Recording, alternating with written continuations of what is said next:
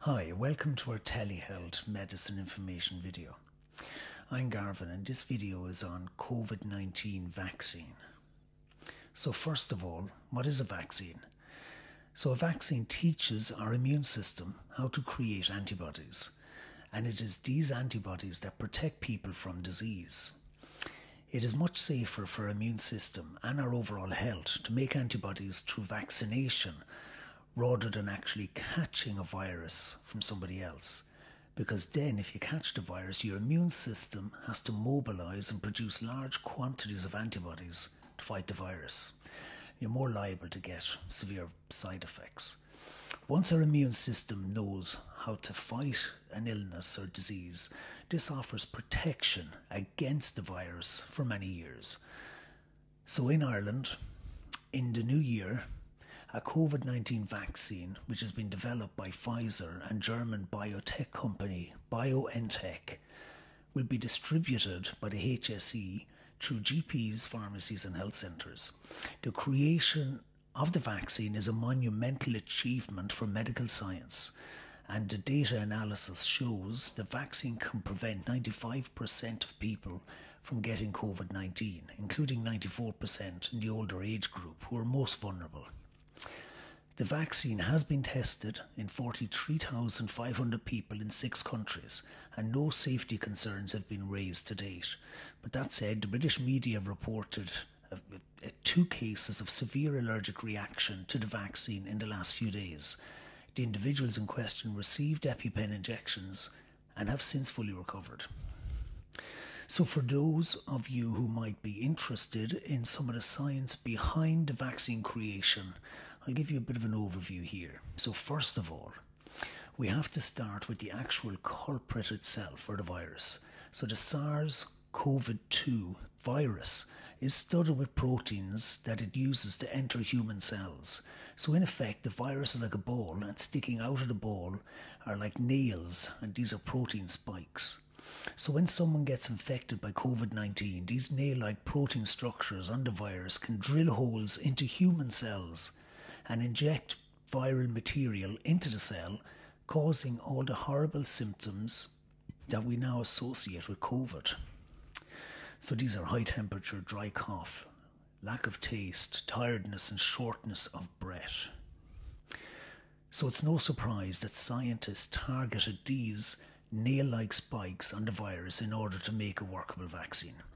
The Pfizer vaccine, like the Moderna vaccine, is based on the virus's genetic instructions for building these spike proteins or drilling proteins. So the actual vaccine that Pfizer made uses messenger RNA, or mRNA for short. mRNA are chemicals that directs our cells, or tells the cells in our bodies to make a particular protein. So in effect, the vaccine is telling our cells to make a certain protein, and this protein stops the virus from making the spikes or nails, and without these spikes the viruses can't drill holes into our cells, so we don't get infected. The molecule created by Pfizer is very fragile. To protect the vaccine, Pfizer have wrapped the mRNA in oily bubbles made from nanoparticles. Because of their fragility, the mRNA molecules will quickly fall apart at room temperature. Because of this, Pfizer has built special containers with dry ice and thermal sensors to ensure the vaccines can be transported at minus 70 degrees Celsius to stay viable. After injection, the vaccine particles bump into cells and fuse to them, releasing the mRNA, or the instruction manual of how to make a protein. The mRNA from the vaccine is eventually destroyed by the cell, leaving no permanent trace. When a vaccinated cell dies, the debris will contain many spike proteins and protein fragments, which can then be taken up by a cell of immune cells, or type of immune cell called an antigen presenting cell. The cell presents fragments of the spike protein on its surface. When other cells, called helper T cells, detect these fragments, the helper cells can raise the alarm and help marshal other immune cells to fight the infection. Other immune cells called beta cells may bump into the coronavirus spikes and protein fragments on the surface of vaccinated cells. A few of the beta cells may be able to lock onto the spike proteins. If these beta cells are then activated by helper cells, they will start to proliferate and pour out antibodies that target the spike protein. So the antibodies can latch onto coronavirus spikes, mark the virus for destruction, and prevent infection by blocking the spikes from attaching to other cells. So the Pfizer vaccine requires 2 injections given 21 days apart to prime the immune system well enough to fight off the coronavirus. But because the vaccine is so new, researchers don't know how long its protection may last. A preliminary study found that the vaccine seems to offer strong protection about 10 days after the first dose, compared with people taking a placebo. So it's possible that in the months after vaccination, the number of antibodies and killer T cells will drop, but the immune system also contains special cells called memory beta cells and memory T cells that might retain information about the coronavirus for years. So, one question we've been asked at the pharmacy: are there any side effects to the Pfizer vaccine? Sometimes, but they are mild. In the trial, the vaccine was generally well tolerated, and an independent data monitoring committee reported no serious safety concerns.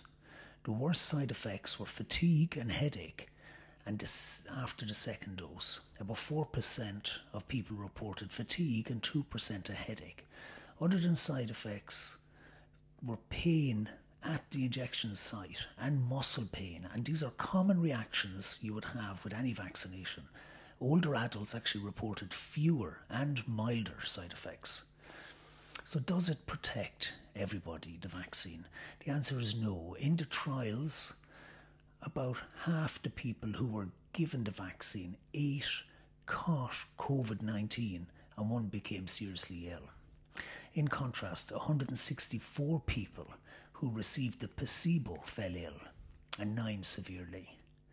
It isn't known why some people didn't respond to the vaccine, but a success rate of 95% is about as good as you get with any vaccine. And finally, so some of my customers are worried about getting an injection of mRNA, that putting genetic material into our bodies could in some ways be harmful for us. So my response to them is this: if you have ever gone swimming in the sea and swallowed a mouthful of water, well, you have just swallowed 10 billion viruses. So that's 10,000 million pieces of genetic material in a mouthful of seawater. So with the vaccine, we're talking about 1 piece of genetic material, and a mouthful of seawater is 10,000 million pieces. So the vaccine is crucial to get our country back to work. So the sooner it's available, the better for everybody, and the better for everybody's quality of life. I will finish with this: vaccines do work and are probably one of the greatest achievements in medical science to date. So the smallpox vaccine alone has saved 200 million lives since 1980. It's hard to argue against data like this, and that's only one vaccine. 200 million lives saved. So that brings this video to an end. If you have any questions, you can contact us through our website, mytelehealth.info, or call to Lynch's Pharmacy, Douglas, Cork, or ring 021 436 6923 to find out more. Thank you for watching. Stay healthy and stay informed.